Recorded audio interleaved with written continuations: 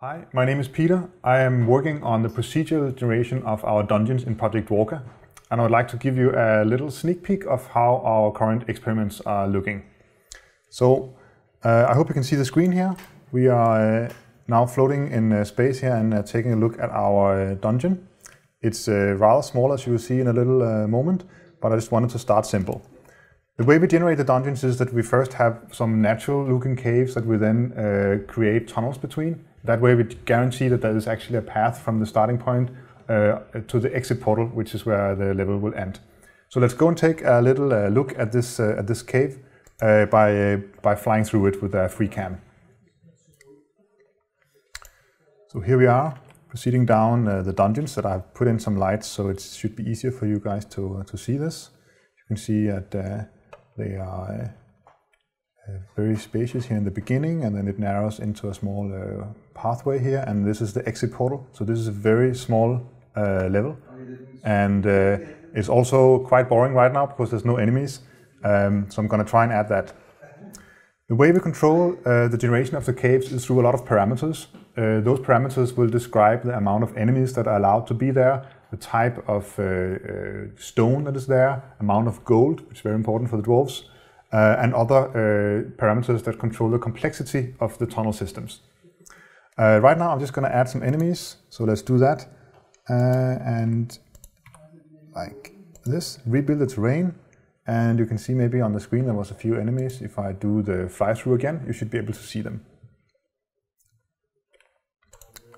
So here they are. We are fortunately in pause mode, so they are not dangerous right now, but we can see the enemies are here waiting for the dwarves to come in. Okay. One of the important things about the procedural generation is that we are using a random number, or like a seed, to generate the dungeon from. This means that given this particular number, you will get the same dungeon whenever you key in that number. It's important for our purposes to be able to debug things, to repeat the same dungeon, and at the same time, it gives almost literally an infinite amount of dungeons for you to explore. So let's try and change this number a little bit and see if we can get some new dungeons. Maybe you can see this on the screen. I'm just going to do it a couple of times. So we get new dungeons every time. One more time. Okay. Of course, one of the most interesting parameters is to control the size of the dungeons. And I'm just going to crank up the size of this particular level somewhat, say 16 by 6 by 16. And let's see how that goes. I think I'll zoom out a little bit like this so you can sense how it's actually growing in size. Let's rebuild. There you go. Okay, so you can probably see that this is actually quite a large dungeon with many small caves that you can explore. And if you were to actually traverse this full level, it would take quite a long time. So we actually control the amount of caves that you're required to visit. We have a number that say maybe you need to visit 4 or 5 caves, and then the exit portal will be there. Sometimes though, the random generation will surprise even us, and maybe there'll be a secret opening to another cave full of gold or something like that was not really planned. And I think that's part of the charm of doing it this way, that there's always something new to explore. Let's do a little fly-through in this level as well. It's somewhat larger.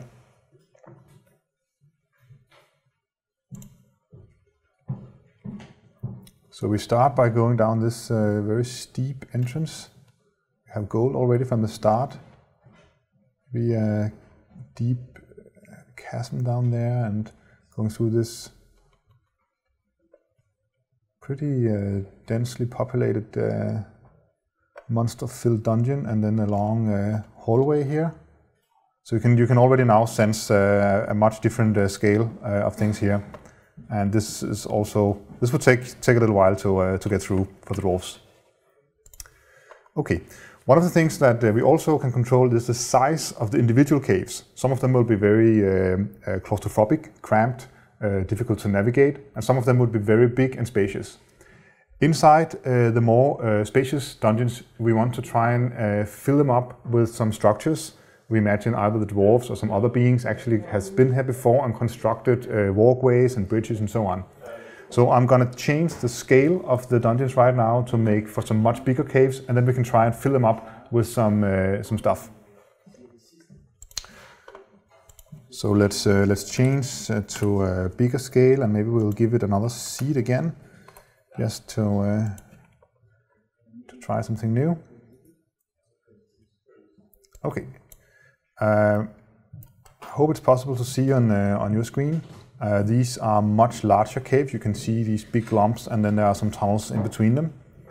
And now I'm going to try and add the structures. Of course, all of this is very placeholder stuff. So we only have two things: a walkway and sort of like a cross section. But you can see there came some stuff into being here, just like this: a walkway here, and maybe some other things in the other end of the level. I don't know. See, there's also something there. Okay, let's try and do a little fly through and see if we can spot some of the stuff that was generated. Okay, so here we are again, fearlessly going into the mountain, and we have a rather big room here, which has a walkway built across. It's a very deep cave apparently from the look of it. So there's pillars going down here that the bridge is resting on. Can fly around here, and there's actually there's like an opening under the bridge. We can go through here, and there's some more structures in here. You can see a walkway across there, and it's like a cross section over here, and you can see this is into a very spacious dungeon again.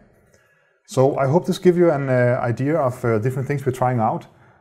We have lots and lots on the drawing table, many more plans we want to experiment with. So I hope to be back and show you some more soon.